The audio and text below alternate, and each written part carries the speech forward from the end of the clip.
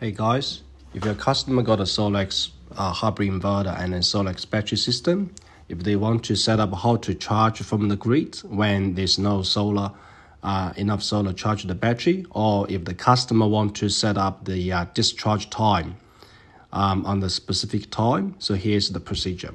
So go to the device here, which is on the bottom, and then choose the X1 hybrid inverter, click the inverter, and then you will see the inverter information here. Go to the remote setting, and then go to the setting, the default password, which is 2014.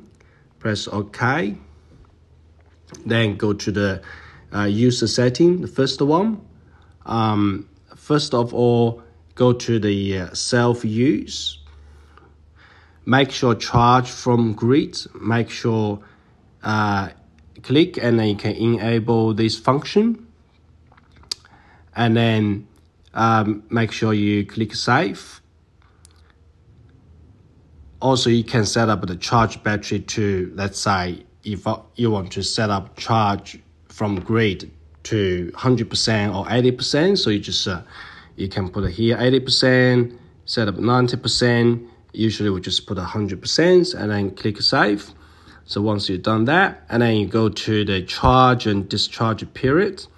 You guys can say force charge period start time. So that's say 10 to 3 o'clock, which is a shorter time, the cheaper rate. So you can set up 10 o'clock in the morning, and then you can set up force charge period end time, let's say 3 o'clock. So you put a 3 o'clock here. So make sure you save, and then allow discharge period start time.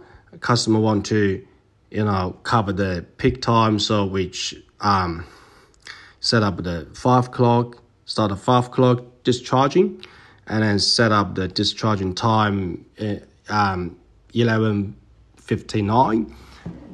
Which those are peak rates are expensive. So make sure you save, all saved, and then that's it. So just remember, if you set up the discharge time from 5 to 11:59, so out of this time window, the battery will not be discharged. And also there's a charge and discharging period time too. So you can if you want, you can set up another time, then it will give you another time you can set it up. Yeah. Thank you.